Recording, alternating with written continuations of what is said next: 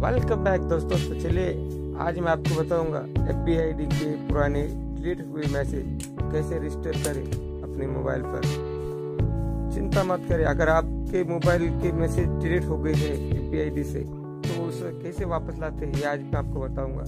तो लगे रहिए, इस वीडियो को देखते रहिए शुरू से लेकर आखिर तक, तो आपको सब समझ में आ जाएगा। अगर आप इस चैनल पर नए हैं और अब तक आपने हमारे चैनल को सब्सक्राइब नहीं किया तो जल्दी से कीजिए हमारे चैनल को सब्सक्राइब और बेल आइकन को प्रेस करें ताकि वीडियो आप तक पहुंचे।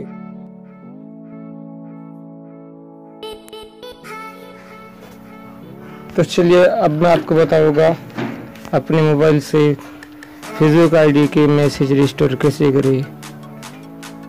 तो सबसे पहले आपको अपने मोबाइल में अपनी आईडी ओपन करनी होगी। आईडी ओपन करने के बाद आपको अपने मोबाइल से क्रोम ब्राउज़र से आपको ये अपनी आईडी ओपन करनी होगी और इस मोबाइल मोड से इसे डेस्कटॉप मोड करना होगा ताकि आपको डाउनलोड ऑप्शन मिले। अगर आप डेस्कटॉप मोड नहीं करते तो आपके मोबाइल पर ये डाउनलोड नहीं होगी। तो सबसे पहले अब देखिए, अब हम आईडी खोल चुके हैं।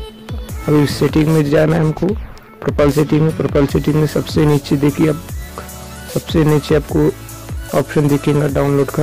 यह जो हरा दिख रहा है यहाँ पर आपको क्लिक करना होगा। क्लिक करने के बाद आपको पर आपका पासवर्ड मांगता है। लीजिए, ये मैंने मेरे आईडी ओपन की और अब यहाँ पर मुझे मांग रहा है मेरा पासवर्ड।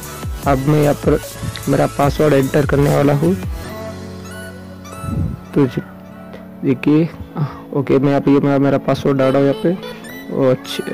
डाल दिया अब मेरा पासवर्ड यहाँ पर। अब यहाँ पर आपको सबमिट करना होगा पासवर्ड डालने के